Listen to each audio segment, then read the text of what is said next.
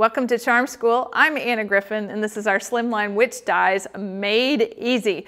Now, good witches only here in our Halloween card making, and that is going to be easily achieved with this adorable little die set with this little character witch and a really fun house, a broom, a hat, a little moon, and even a spider and some great little shoes. This die set is brand new for this season and can be used to create not only slimline cards, but cards and treat bag decorations of pretty much any size. Now, you want to start with die cutting different colors of cardstock. So I'm going to use the witch in the center of the frame, and then we're also going to get a house out of this. And you know what we like to say around Halloween, sometimes you just need to land a house on someone.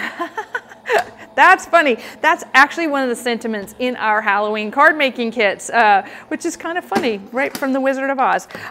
So here we go. We have the beautiful house frame. This is going to come out, and look at that. It's got lots of points, and there's a lot going on up there. This would work for Christmas too, I think. It's really adorable. And then our little tiny witch and all of her pieces of her dress. You want to save all those extra little pieces so that you can inlay the background of her dress with scraps from the other colors that you're going to cut this out of.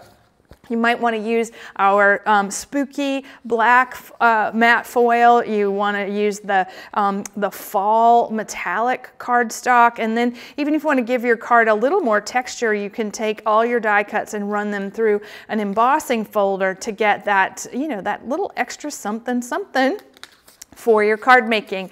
Now, one of the ways that we make our witch come to life is that inlay trick. And if you have seen this before, this is not going to be a surprise to you, but we put a little piece of tape on the back of the open areas of the die cut. And that is going to receive the different colors from the scraps cut out of the black cardstock. So you just lay it in there, and then the tape holds it all together. Now, you can fussy cut the black hat, or you can, well, this comes as a die, so you can put the little black hat right on top, and you can do a broom as well, and then you can fussy cut little pieces of the broom should you want to create a handle, and I'm just going to make a little broom top in the gold, and then we're going to go back and put her little shoes on in black, and now she's just all dressed up, ready for Halloween. So if you're making a card for someone for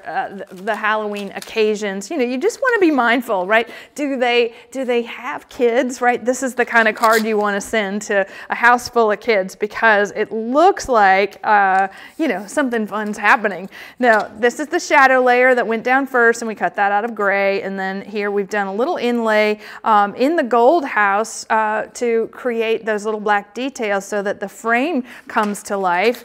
And then maybe you have some of our Halloween stickers, and I love this kitty cat on the two pumpkins from the vintage Halloween retro sticker set. And then, of course, we want to take the shadow layer for the witch and then put her right on top. Okay. Love that. All right, and somewhere we have a little sentiment and a little string. Isn't this cute? So trick or treat. We prefer treat, even though there's a spider that's going to connect on the string. So adorable, and that is beautiful in the making.